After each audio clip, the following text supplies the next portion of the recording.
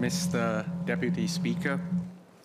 I will explain why and how my family came to rent the property at 31 Ridout Road.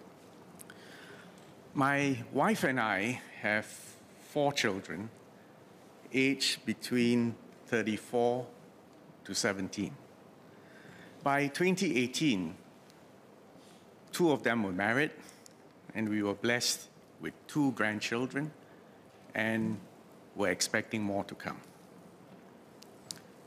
We decided to try to bring the entire extended family together under one roof whilst the grandchildren were still young. I think older members will appreciate that attempting to do this requires consent and concurrence of the son-in-law, the daughter-in-law, and it also means each nuclear family has to live with their children in the same bedroom. My children agreed, and we began this journey. We were aware at that time that there were hundreds of rustic black and white bungalows scattered throughout Singapore, some of them a century old. We had also done some initial due diligence. We went through the SPIO website, the State Properties Information Office website. So we had a sense of the market at that point in time. And of course, members also know that if you go back to 2018, the rental market, in fact, was declining. So in September 2018, my wife was visiting a friend and happened to drive past the property at number 31, and there was a prominent for lease sign with a phone number. She called the number, turned out to be a property agent from Colliers International Consultancy and Valuation Private Limited. The property agent showed her several black and white properties in the vicinity and indicated an asking rent of $19,000 for 31 Ridout Road. However, the property had been vacant for many years. Later on, we discovered it had in fact been vacant since, I think, July 2013.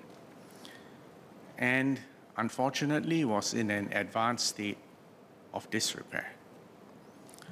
Just to give you an idea of what it looked like then, the roof was leaking. The wooden floor upstairs had holes so you could see downstairs from upstairs.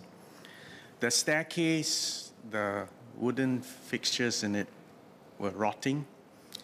There was major termite infestation, and it was the first time in my life I'd seen termite mounds in the garden.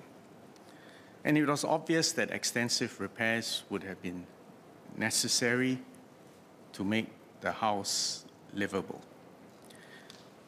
Around the property itself, there were several large trees which in fact had uprooted, collapsed, damaged the fence, and the undergrowth was unkempt. Actually, we saw snakes both inside and outside the house.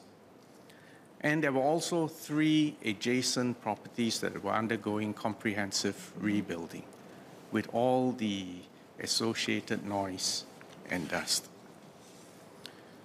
So we went into this with our eyes open. The asking rent was $19K. We said, okay, we will offer $19K, but we wanted essential repairs of the house to be conducted and upgrading of the toilets. And for this to be done by the landlord, the managing agent, before we took over the property. The managing agent from Colliers rejected this offer. Subsequently, I should say they rejected the offer because they said upgrading the toilets would constitute improvement of the property. So anyway, they said no. Subsequently, we agreed to bear the cost of improving, upgrading the toilets at our expense. In fact, we have since spent more than $200,000 on a variety of improvement works to the property. And we also know that all this money that has been spent cannot be recovered when the tenancy expires. In other words, we accepted the asking rent stipulated by the property agent and the limited scope of works proposed by the managing agent. You know, I should say, as Minister for Foreign Affairs, this is not a good example of, how shall I put it, of strenuous negotiations, because we basically gave in to what was asked in the first place. But I should say that when I conduct foreign affairs, I'm a far sharper negotiator.